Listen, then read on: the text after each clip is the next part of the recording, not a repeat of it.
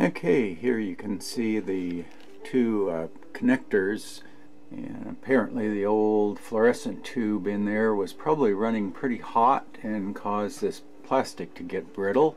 Pretty easy to pop these connectors out, and I've got another pair I took off of an old ballast that I'll put back in, and it's actually pretty easy to do now that I've bypassed the ballast because I've already got the wires for these cut off. And when you're working on these sort of things, be sure to unplug the cord. That way you know the power's off. I'll show you what it looks like when I get this opened up. Okay, there's the reflector removed, and I'm just going to pull these out. I got a pair that I cut off another ballast and just strip the wires because they go right into there. So it should be a quick swap. Just unscrew the wire nut, pull the old ones out. I'll put the new ones in and we'll see if she works. Okay, there we go. Got the new connectors shoved in there. Now I gotta kind of hold everything together. It's the reflector that actually holds everything in place. Gotta tuck my wires in and get that screwed up there. Okay, we've got the reflector back in there. Time to put the lamps in. And here's the little note I put on the fixture just telling anybody in the future that I've bypassed the ballast for type B LED lamps. I put the date, and now that I've fixed the little tombstone connector, time to plug in the lamps and see if it works. Okay, connector's fixed, and the lights seem to work just fine.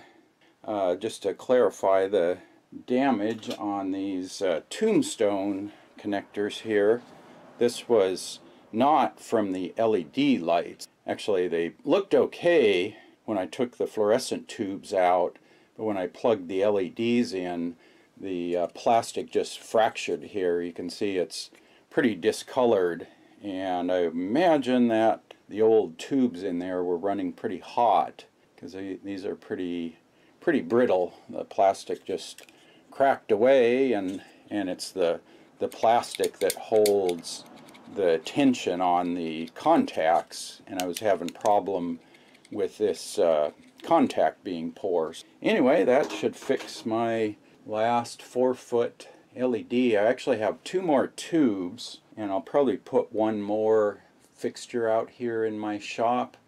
And I like that the light is just instant on, instant off, and it's totally silent. I don't hear any buzzing or humming. With the tubes, the cost to retrofit this fixture is under $25, and that's about the price of just a new ballast.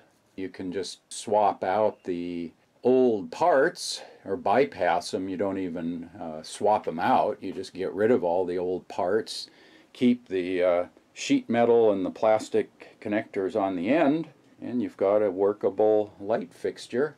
I saved 4 of these from going in the landfill. I did take the fluorescent tubes down to my local hardware store for recycling. I'll put a link to the eBay store that I purchased these tubes on. They don't have this exact item anymore. I believe this was called a G13 tube, 4000 Kelvin. And just to show you comparison, my solar LED lights over here are, I think, 2700 or 3000 Kelvin. So they're a little bit different color temperature. The LED tubes are probably about twice as bright as the fluorescent tubes that I replaced. The LED light strip up here is about the brightness of the old fluorescent tubes. You can see there when the camera adjusts, you get that sort of light. And the 120 volt tubes are definitely brighter. In fact, I think with one tube running, the brightness is about equal. And that's the neat thing with the LED tubes.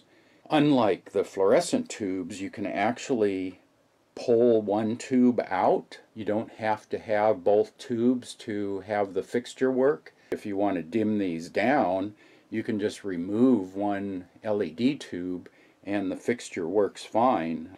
Yeah, I'll show you how I frosted these lamps. If you happen to get a clear lamp and you decide you want a frosted one, or if you have a frosted lamp and you want it more frosted, I'll show you how to do that. It's quite easy.